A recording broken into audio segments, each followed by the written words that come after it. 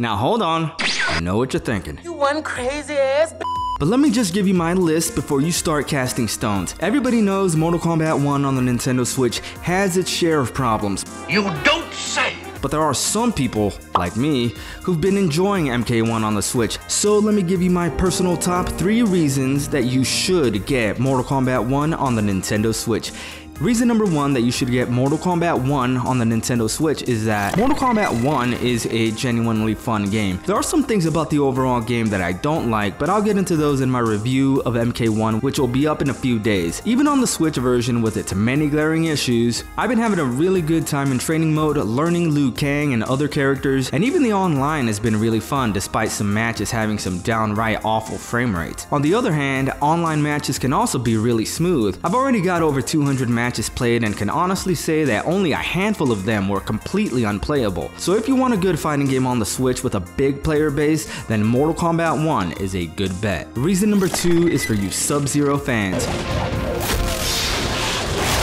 In the current version of Mortal Kombat 1 on the Nintendo Switch, Sub-Zero is not nerfed. In other words, Sub-Zero in the Switch version still does the same level of damage that he did in the beta. In the day 1 patch for the PlayStation 5 and Xbox, Sub-Zero was nerfed beyond recognition from what he was in the beta, and he no longer does as much damage as he used to. So I know some people are really big Sub-Zero fans and might get this version of the game just for that and never update it, though I don't know why.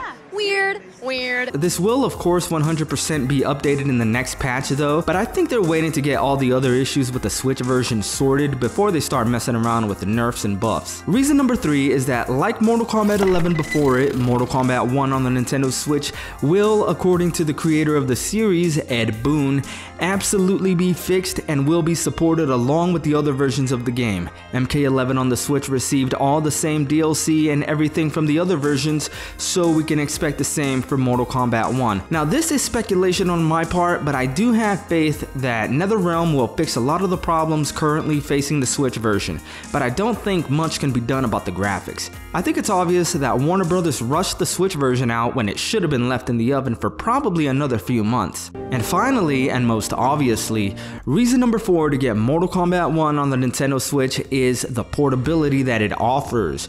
You ever been practicing that one really hard combo and you almost have it down, but all of a sudden you realize you had one taco too many, and now those tacos are trying to come out?